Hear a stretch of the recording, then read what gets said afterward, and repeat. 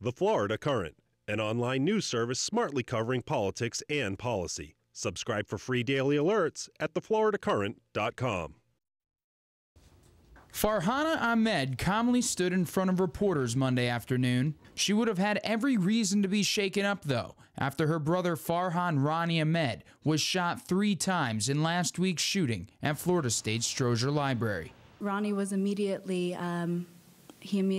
knew that something was wrong because one of the first bullets struck his spine, and it's left him paralyzed from the waist down. Ronnie is a 21-year-old biomedical engineering student at FSU. He was studying for finals at the library when the gunman opened fire. His sister praised the police, who quickly responded. If not for their quick response, probably a lot more students would have gotten hurt, and Ronnie himself probably was saved by the quickness of their actions.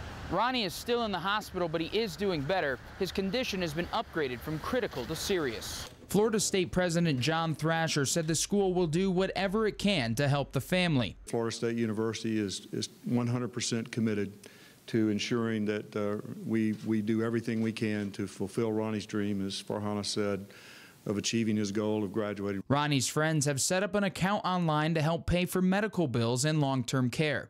The site reads that Ronnie was the first person shot, but was still able to alert authorities. The site has already raised more than $50,000. Farhana says the family is grateful Ronnie is still with them, and she still has a brother.